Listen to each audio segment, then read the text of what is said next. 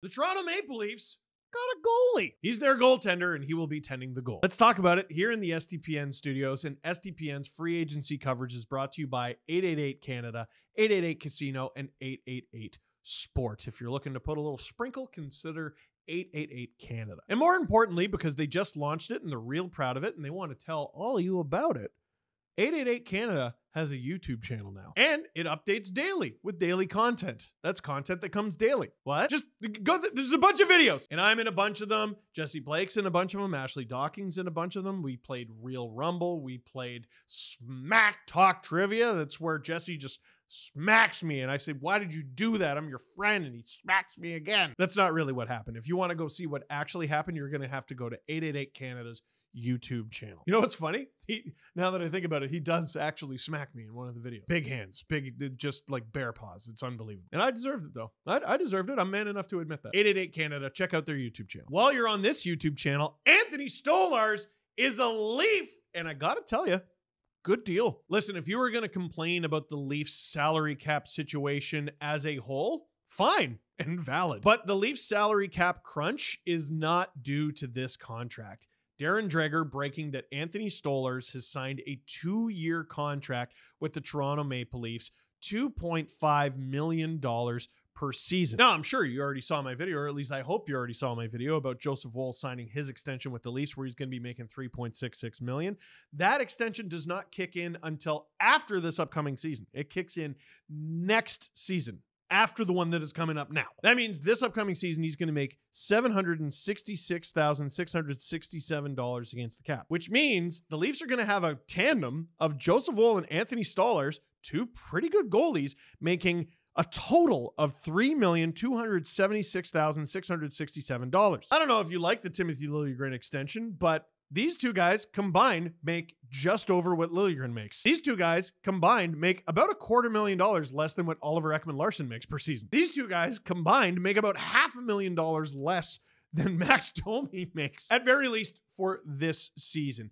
Even when Woll's extension kicks in, that's not an expensive tandem. When Woll's extension kicks in, him and Stolarz will be making about $6.2 million against the cap. For a tandem, and a tandem that is expected to be at least pretty good, hopefully upper half of the NHL, that's pretty good value. Anthony Stolarz, fascinating goaltender. If you don't know much about him, he just won a Stanley Cup, just like Oliver Ekman-Larsson. And he was incredibly good. He was a really big reason why the Florida Panthers were this close to winning the President's Trophy in the regular season. He had a record of 16 wins, 7 losses, and 2 losses in overtime or shootout. Oh, well, he only got that record because the Florida Panthers are so good. Yeah, but he also got that record because he was on the Florida Panthers and he was so good with a save percentage of .925. Add Anthony Stolarz to the long list of goaltenders who got away for the Philadelphia Flyers.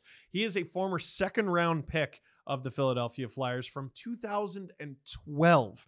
Not a very good draft, but that was actually a really good pick by the Flyers, and they got rid of him. Amazing that he was drafted 12 years ago, and he has still only played 109 NHL games, but such is the life of a tandem slash second slash third goalie for Stolarz. He's made the NHL the hard way, but he's been a pretty good goalie pretty much in every NHL opportunity he's had. Over those 109 NHL games played, Stolarz has amassed a save percentage over the 12 years of his career of a .914.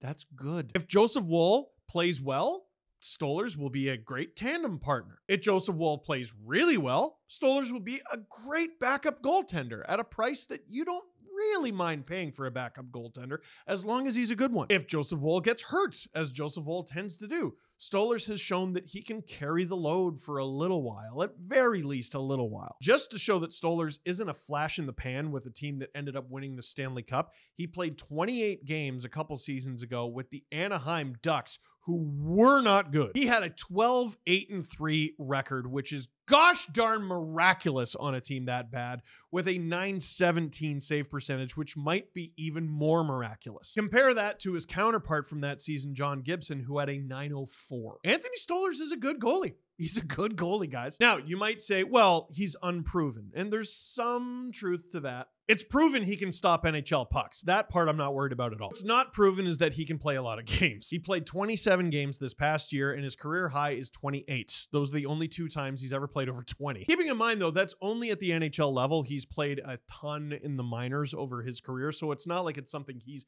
incapable of doing. He just hasn't had the opportunity. This could be his opportunity to play a big old bunch of games. If Stolarz and Woll split the net this year, roughly, there's a good chance that the Leafs stop more pucks than they allow. Craig Berube won a Stanley Cup in 2019, and he didn't even really have 2 playable goalies. He just had Jordan Binnington on a Cinderella run. Now, ironically, he'll have Anthony Stolarz and Joseph Woll, who was born in St. Louis. Stolarz is from Edison, New Jersey.